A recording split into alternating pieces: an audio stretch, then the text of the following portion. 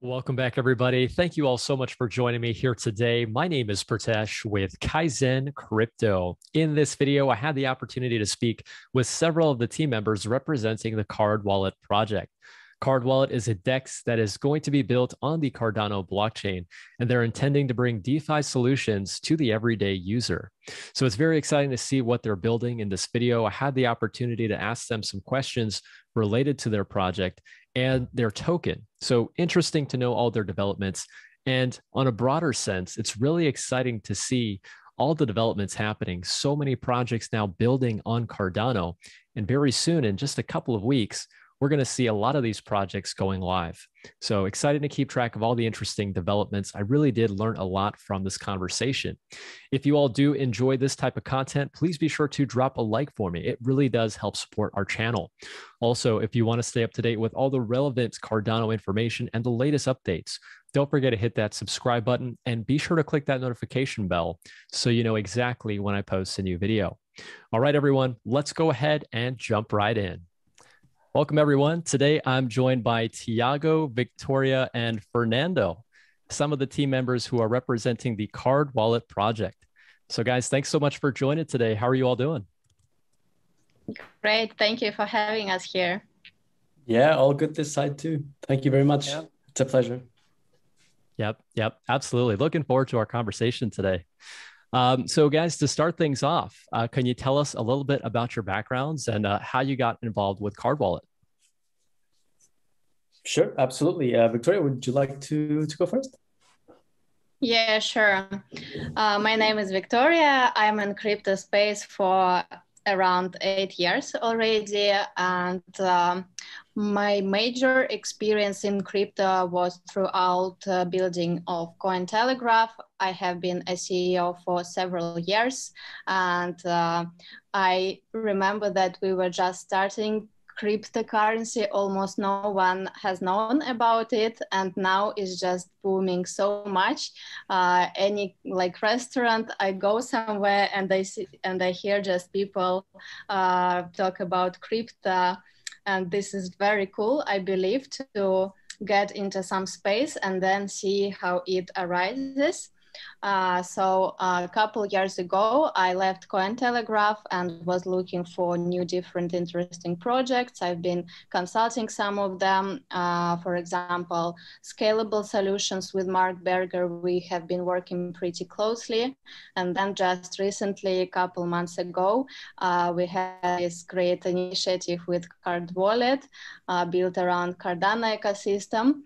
I know Tiago for quite some time. And I know that he is also in the space for a lot of time. And I'm really proud of the team we were able to connect for Cardwallet. Really looking into that. Now all the DeFi space is booming, yet it is still something which is, to be honest, quite difficult to understand. And our goal here is to build a product which will be accessible for everyone, even without a need to understand what is it and how it works. So I guess now, Tiago, you will continue my speech. Nice. Sure. So yeah, I started like around 2012, but it was only really at the end of 2012, beginning of 2013 that I started mining. And I've just fell completely madly in love with the technology. And time went on. I lost, I thought I was going to make a lot of money because I bought the miners when the price was going up, and then boom, first crypto winter that I went through. So, oh man, I had one of those horrible Antminer Bitcoin ASICs that made a lot of noise and spent a lot of electricity. So anyway, I built myself a 6 GPU rig, started researching into altcoins. And I found this little, new project, young project, which I thought had really super great potential. And that's how I met this fine gentleman here, Fernando Gutierrez, who's also doing kind of like the same thing. I'm not sure if he was a miner, but he was already in the crypto sphere. And, I started participating in the community. I started contributing with tutorials and defending against our arch enemy, Monero at the time, on Bitcoin Talk. And it was a lot of fun. I had no idea. And that's how I got into into the blockchain industry because the team invited me to be part of the team. So it was beautiful seeing this unknown altcoin reach top. What was it? 3, 4, 5 market cap? At some point it was 3, I think. It was absolutely amazing. And seeing communities build. And it was the first time I saw a self-organizing community, which is very interesting. It was one developer, Evan Duffield, and then all of a sudden this group of people surrounded him and started contributing altruistically. There were no salary. It was beautiful, beautiful. Well, anyway, time went on. I decided to shift gears and try new things. I always had it in me, I got into crypto because of a speech by Andreas Antonopoulos. And it really resonated to me, the core ethos behind why Bitcoin was created and the merits of blockchain technology. So I made it like a point to only work with projects that had a clear mission to do something good on the social side, on the technology side as well, but something that really impacts the world that we live in and try to contribute to something better. So so I got to work for the Cardano Foundation, which was, I was overjoyed. And I got to meet a lot of amazing people.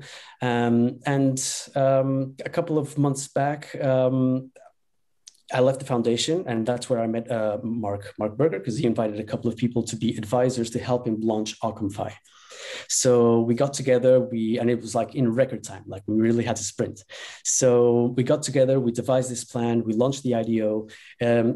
A bumpy ride, yes, we all recognize it, but it was a huge success, and it is a huge success. After like Victoria said, after one, we were all together in a call, we were brainstorming ideas, and then we were saying all these projects that are going to start on the Cardano network right after Alonso is going to be amazing. First of all, every single experiment so far is going to be duplicated into this new chain just to take advantage of the new chain. But what are the gaps? And we identified that there was a huge gap in the wallet offering in the market, right? So the world is being dominated by mobile. Cardano has a very clear mission to help bank the unbanked. And we're talking about several billion people in the planet who are straight to mobile. They don't have a computer, so they won't need a Web3 extension. All they need is a cell phone, and they have that cell phone. What they don't have is a wallet that can deliver on that promise. So Yoroi is Web3 and also mobile.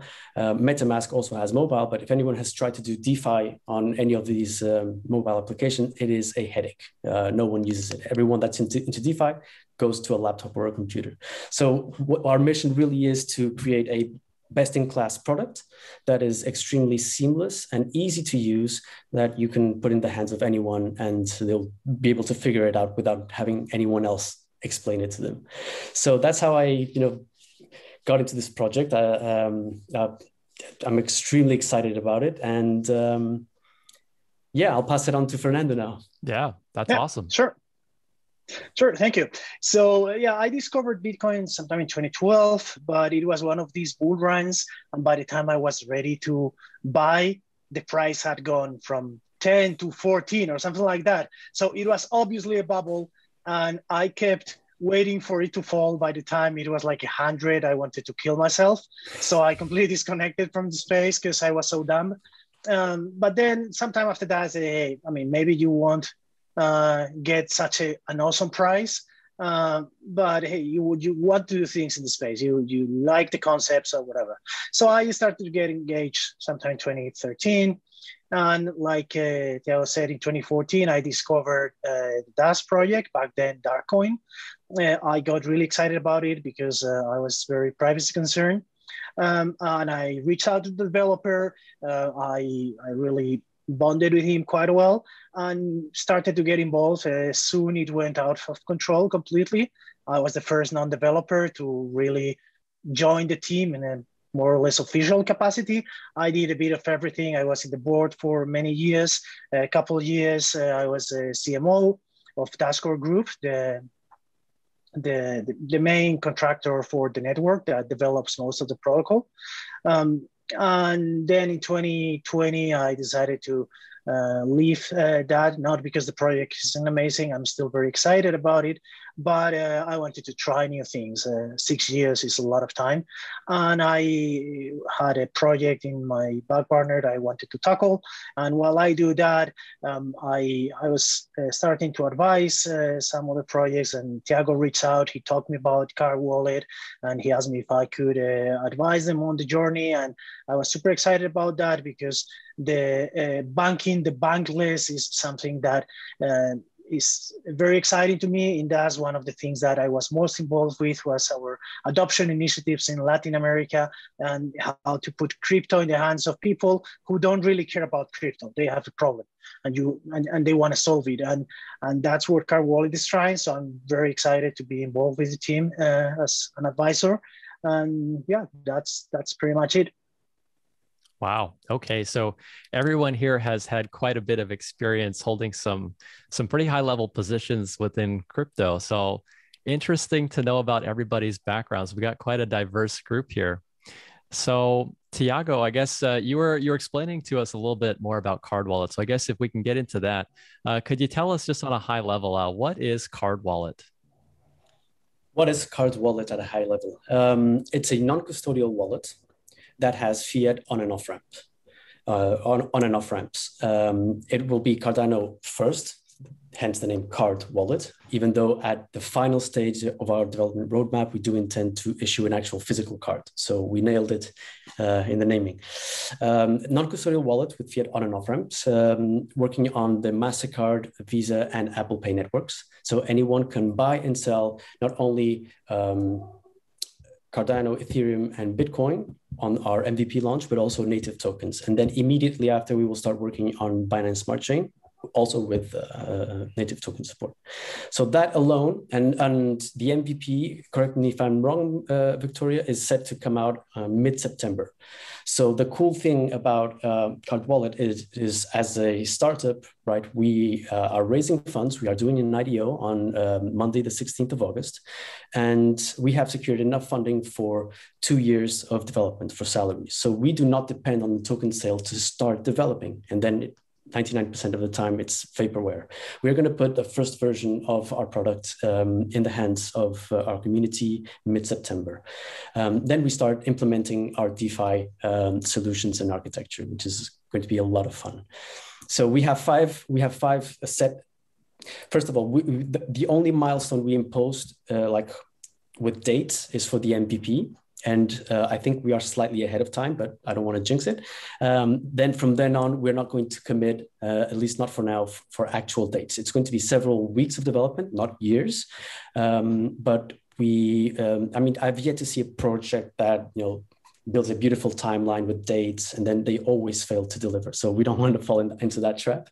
Yeah, it's not going to be years. It's going to be just a few months, several months, not a few, several months after the MVP. And we will roll out very, very interesting features and tokenomic designs that I think people will enjoy a lot. Nice. That's very cool. So we were talking a little bit about DeFi. So I guess, Victoria, a question for you would be in terms of DeFi, I guess in terms of using Cardwallet, what are some of the solutions available for Cardwallet users? Yeah, so as Tiago mentioned, we try to approach like step-by-step product development. And for now, we have planned 3 initial stages of our product. As Tiago mentioned, for the MVP, we will support Ethereum and Cardano blockchain. And right after MVP, we're also going to integrate Binance Smart Chain, which means that our users will be able to access like most part of available DeFi tokens. They will also be able to exchange those tokens inside of the app. No need to leave to any other exchange. But on the first stage, the order routing will be on centralized exchange. Then after MVP, we will be integrating decentralized exchanges and order routing will start happening there. what else everyone likes about DeFi? I believe it's cool yield farming, staking, that you can get some yields on top of your coins. We are going to implement this is also top priority after MVP.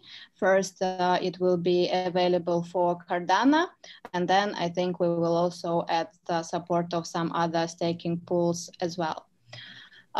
DeFi is also about decentralization and community, and it is even planned in our tokenomics architecture that we want to build the model when community really participates in the development of our product. So we are going to implement token voting capabilities because we want to deliver the product our community needs, and there will be possibility to vote and even to propose features community wants to add to the product, vote for tokens they want to have listed, and we even want to reward like most active participants of our active community members with additional token rewards.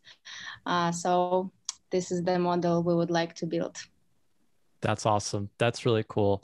So just touching on some of those points that you guys had mentioned. So with Cardwallet, so it's going to be kind of like a mobile app. Is that right? So you're going to have this is almost like a platform that's going to interact with this debit card style, which allows you to hold your tokens.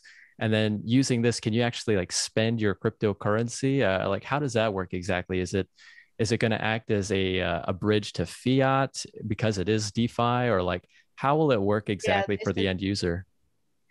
This is mobile first product, at least for the first stage of our development, but we do plan also to create a web version in future and support Web3 application.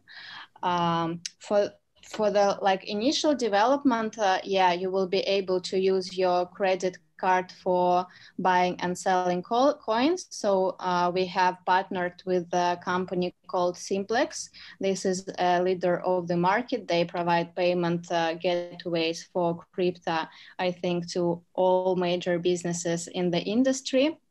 We already have signed contract with them and have already integrated the API into our product. So basically, from user perspective, what you need to do is just to choose coin, give your credit card details, and you will have your coins in the wallet in the matter of minutes. Wow. Okay.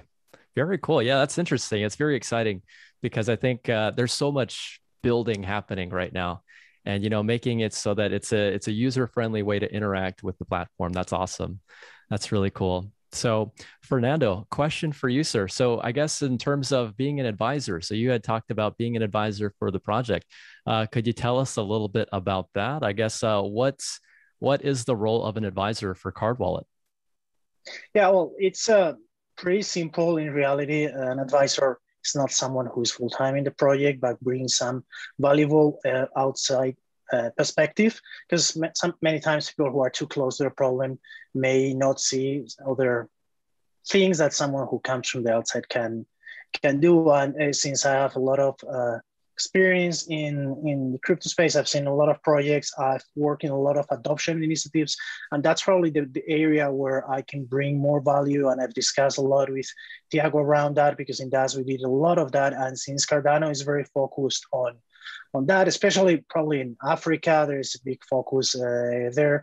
There are many problems that are similar, and I think that I can bring some of the learning experiences we had back then when we still have, well, the team still has, I still follow the DAS project a lot. I see a lot of the challenges, and I think I can save some time in order to go faster to the market with the experience I can provide. Gotcha. All righty.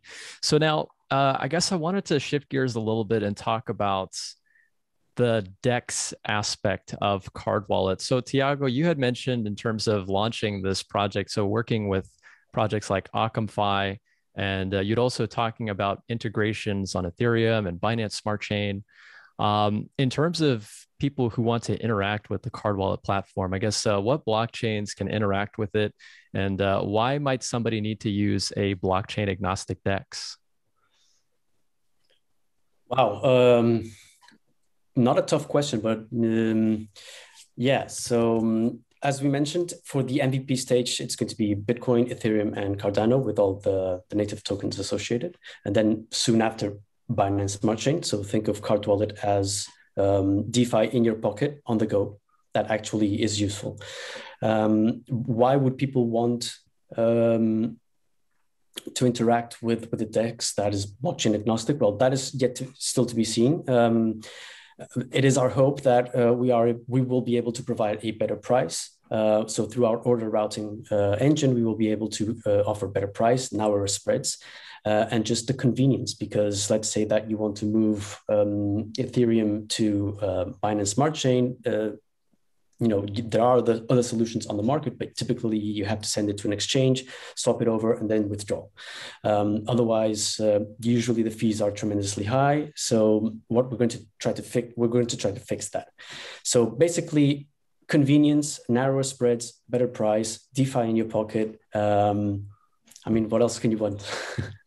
As a trader, if you're buying, selling tokens, that's what you're looking for. Nice. Yeah, I know that's you touch on a great point there with the fees. I was just thinking about how expensive it is to transact some of these tokens on other blockchains. So, having a way to keep the slippage on some of the prices for these fees at a minimum, I think that's going to be very important. So one thing I'm really looking forward to is to see how people who have multiple coins on different networks are able to interact with this blockchain project with Cardwallet. So really interesting to know about that. And I guess, Victoria, so touching on some of the points that you had mentioned, we were talking about the debit card, users being able to hold their coins on the app. So I guess, like, how does that look exactly for Cardano? Because we're talking a lot about what's coming up with ADA. Lots of developments happening as we move closer towards Goguen. So I'm excited to see what that actually looks like from a user's perspective. So are holders of ADA and other cryptocurrencies going to be able to stake their coins on the Cardwallet platform? I guess, could you tell us a little bit more about that? Oh, I think it's on mute. Yeah, so we are practically right now in discussions with a number of most respected staking Cardano pools in the industry. For example, Oros, Bloom, Paul, KAIZN, Mr. and Digi. And like we just discussing together how better to build this functionality. As I previously mentioned, our goal is to do the interface so our users can do it just like in few clicks, because to be honest, I have checked several products on the market, how they're doing it, not the most convenient way to do. Also, the approach we want to have in our product is to give ability to the users who stake ADA also to get additional rewards on top of ADA in tokens, which we will be additionally listing in Cardwallet, and also additional rewards in Cardwallet tokens themselves. So it will practically be not just easy and convenient to use Cardwallet for ADA staking, but you will also access additional rewards on top of ADA rewards. Oh, wow. Okay. So there is actually an incentive to use this platform. So I like that. Because, for most people, it's like you go and download the Yoroi wallet on your phone. You got Yoroi mobile, you can choose a stake pool. So you're saying with Cardwallet, not only you're earning ADA rewards, but it's also the Cardwallet token. So yeah, and yeah, not only that, when new tokens are introduced into Cardwallet, if they provide like a basket of a small inventory of tokens, those will also be distributed to the stakers. Obviously, only participating tokens that want to do that will be able to do it, but I think they will appreciate of these users having access to this new token that otherwise they might not be aware of. So it's a great promotional way to also get your projects now. Very cool. Yeah, that's awesome. So Fernando, a question for you would be in terms of what you had done with cryptocurrency projects in the past. So you had mentioned to us that you were an advocate for Dash and being an advocate for introducing the cryptocurrency to places like South America, Southeast Asia. So in terms of your previous experience there, I guess, can you tell us a little bit about some of those challenges that you faced and what are some of the ways that experience can help benefit Cardwallet? Yeah, sure. Well, first thing to consider is that no one cares about technology. You need to provide solutions, not technology. And you need to provide them in a simple way so people don't need to learn too much about crypto. And then you need to put that next to DeFi, and they don't work well together. So I think the first thing is we need to be able to abstract a lot of that complexity in order to address the specific problems of different users, because when you're talking about adoption and people using crypto as their day-to-day money or savings or whatever, in every country you're going to have different needs. In DAS, for example, our biggest market was Venezuela, which is a failed country with a failed currency, which has removed, I think it's 14 zeros from the Bolivar in the last 15 years. And the money has disappeared. Everyone has gone poor because of that. Yeah, only people who had some dollar savings were able to survive. So in that market, the volatility of crypto is not such a big deal. I mean, because their local crypto, it's a joke. So for them, it's very, also when you have that kind of inflation, millions per year, even cash is a challenge. I talk with people that were trying to do, for example, a radio ad. And they'd say, no, I have this price and I need to answer in a couple hours because in the afternoon, the price is higher. Because when people get paid at the end of the day, they go buy something because the next day, maybe they will buy less of the same thing. So in those scenarios, having something that is more stable and is decentralized and it's safe and that is super useful.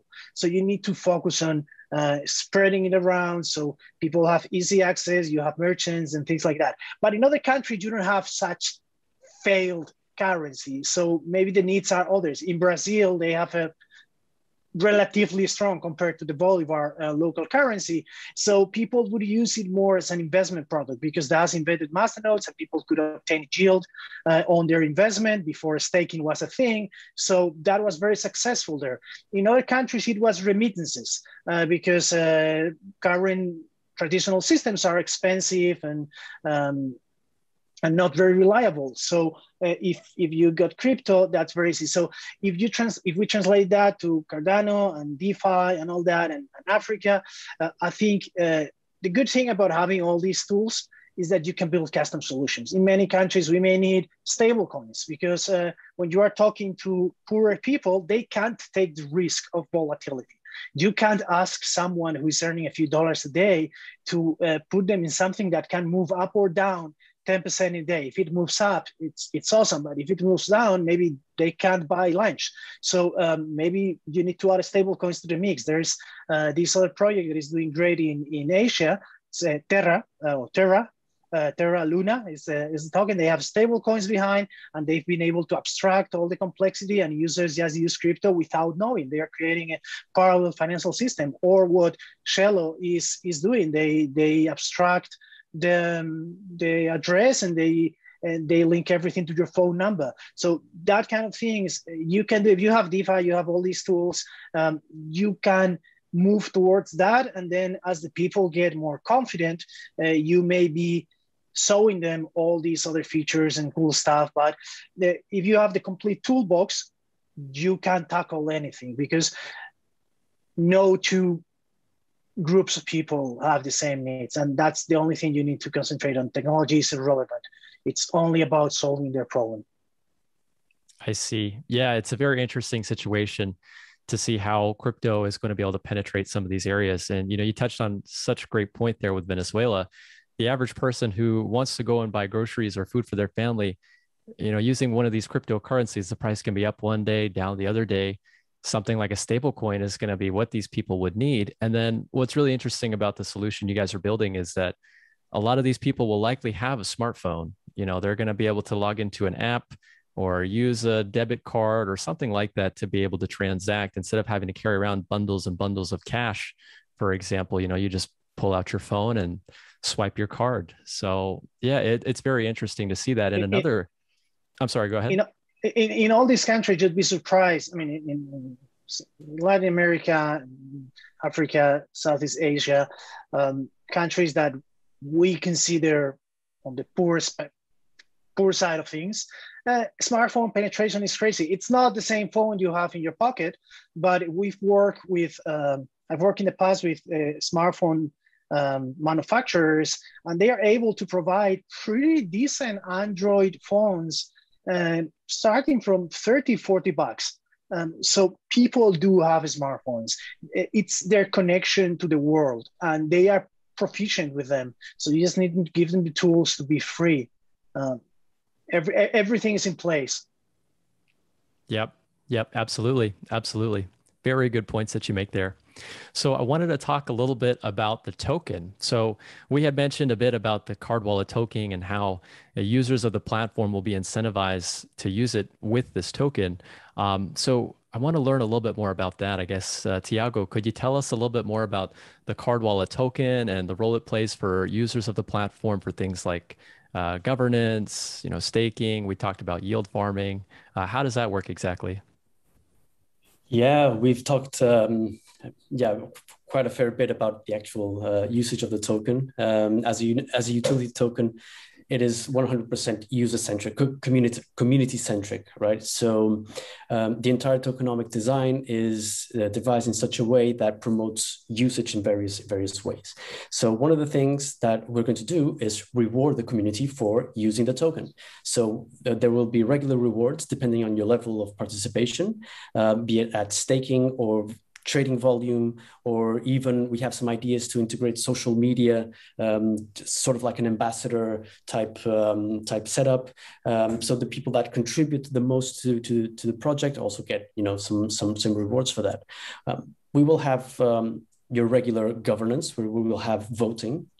For example, we may ask the community, would you prefer us to prioritize the integration of this fourth blockchain, or would you like us to prioritize Web3 extension? The community votes and we follow. So that's something that's very near and dear to us. They will be able to vote on which next tokens to list on the platform. Of course, we will have discretionary power, so to speak, to list the ones that we believe are the most interesting and have the most potential. But obviously, we honestly, truly believe in the collective intelligence. You will have things like native staking, yield farming, yield optimization, which we've talked about. We're going to provide a zero fee order routing for our higher stakers. And then when we have our card, there'll be things like ADA cashbacks and rebates. And so, yeah, we will have a ton of features. And we will also have something that I hope will empower us even more, which is the CWIP. So we will have the Cardano wallet improvement proposal. So people in the community can actually come in and propose new features and new ideas, and the community will vote. And if it's technically feasible to implement, we will absolutely listen and follow. So our mission really is to develop not only an app that we hope will get downloaded. No, we want to develop a community. We don't want users per se. We want a community to come in and talk to us and tell us what they want to see. So I'm really excited to see that happen.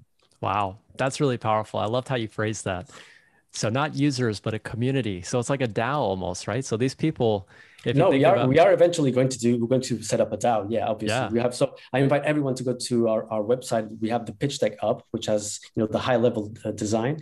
But yeah, we will have a DAO eventually. That's exciting. Really cool stuff.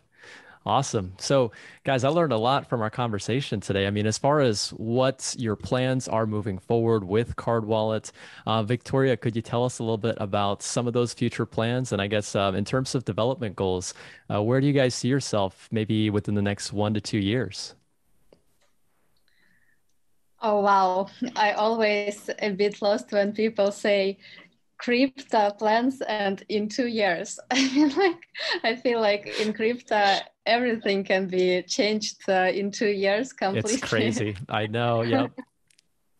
Yeah, but for now, what we are looking to build, firstly, all this concept with DAO, feature proposals, and full 3-stage of tokenomics built into the product.